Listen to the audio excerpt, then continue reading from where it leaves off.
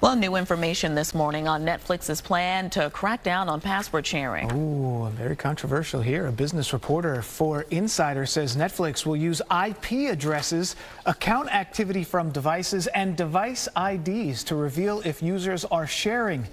The streaming company says more than 100 million households currently share passwords, which impacts its ability to invest and improve its product. Reports say Netflix asked people to pay an additional fee in Latin America, but that trial had mixed results. Netflix plans to start charging people here who share their passwords starting in March.